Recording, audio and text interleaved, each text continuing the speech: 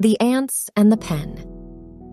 One day, an ant strayed across a piece of paper and saw a pen writing in fine black strokes.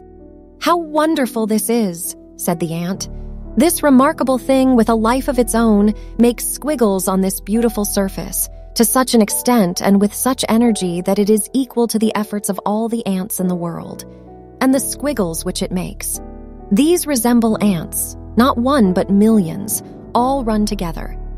He repeated his ideas to another ant, who was equally interested. He praised the powers of observation and reflection of the first ant.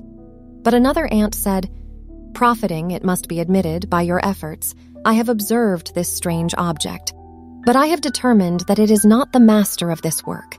You failed to notice that this pen is attached to certain other objects, which surround it and drive it on its way. These should be considered as the moving factor and given the credit." Thus were fingers discovered by the ants. But after a long time, another ant climbed over the fingers and realized that they comprised a hand, which he thoroughly explored, after the manner of ants, by scrambling all over it. He returned to his fellows. "Ants!" he cried. "I have news of importance for you. Those smaller objects are part of a large one. It is this which gives motion to them." But then it was discovered that the hand was attached to an arm, and the arm to a body, and that there were two hands, and that there were feet which did no writing. The investigations continue. Of the mechanics of the writing, the ants have a fair idea.